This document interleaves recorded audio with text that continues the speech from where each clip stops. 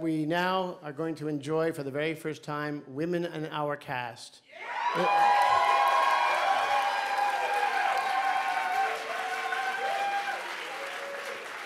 Let me try that one more time. Women in our cast. Is obviously momentous, and it marks a moment when the Hasty Pudding Institute of 1770, after approximately 200-year history, is fully co-ed in every single part of the organization.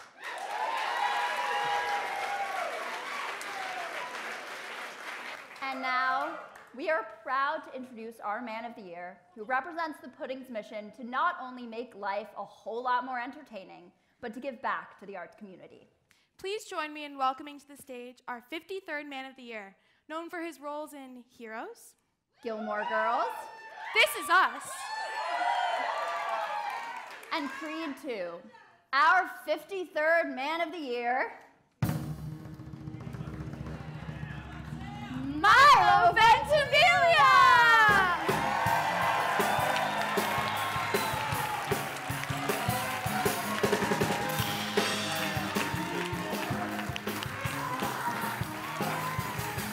That's a really beautiful name. What does it mean? Ventimiglia? Oh, yeah. 20 miles. 20 miles. My doctor said that's the recommended viewing distance for your performance in the movie Pathology. Weird. And you know, even more impressive, Milo was named, and we swear this is real, the world's sexiest vegetarian of 2009 by PETA.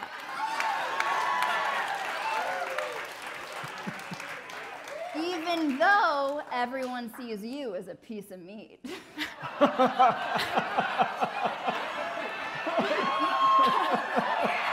was good. For those of you who don't know, Gilmore Girls is a show about a mom and her friendship with her daughter. Aw, that sounds kind of like Milo. After 41 years, the only +1 he could find to bring to this was his mother. Woo! Yeah, girl!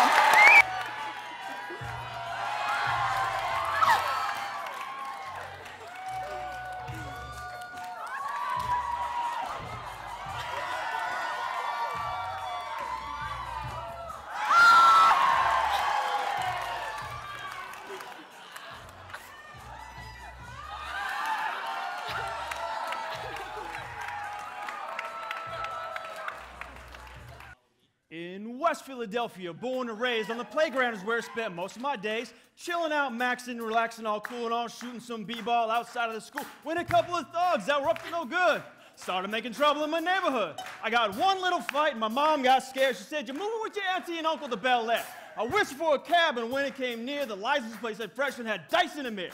If anything, I thought that this cab was rare, and I said, "Man, forget it. Yo, home's to Bel Air." I pulled up to the house about 7 or 8, and I yelled to the cabbie, "Yo, home, smell you later." Looked at my kingdom, I was finally there to sit on my throne as the Man of the Year. I want to say thank you very much. Okay.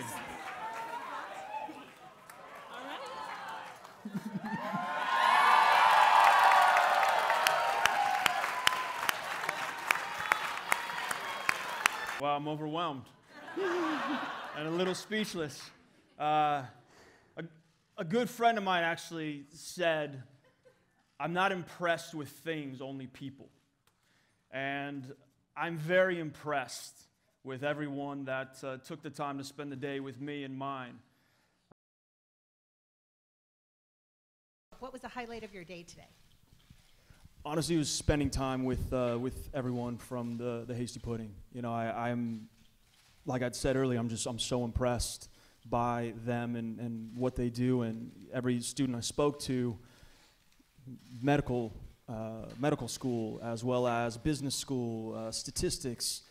It wasn't just theater, so it was very different from how I came up. And I went to school and I was just a theater major, so to know that these kids are doing such bigger things, but yet at the same time bringing importance to the arts through their contribution, and also kind of inspiring that and furthering early arts education and all of that, I'm just inspired.